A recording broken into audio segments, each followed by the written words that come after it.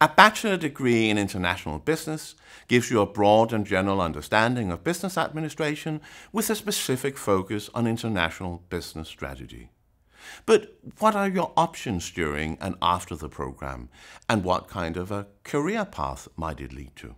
During the third year of study, you have the first opportunity to begin shaping your own academic and professional profile. All of the fifth semester consists of elective courses which you choose yourself.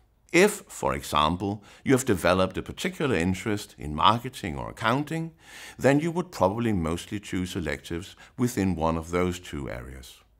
Or maybe you choose to learn more about a combination of two topics that interest you. Similarly, in the sixth and final semester, you write your concluding bachelor project.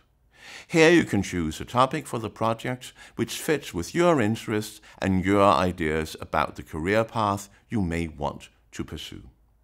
After the 3-year bachelor program, nearly all students continue to do a 2-year master's program. Because international business is such a broad and general program, it is very much through your studies at master's level that you shape your own academic profile and specialize within those fields that you want to work with in your career.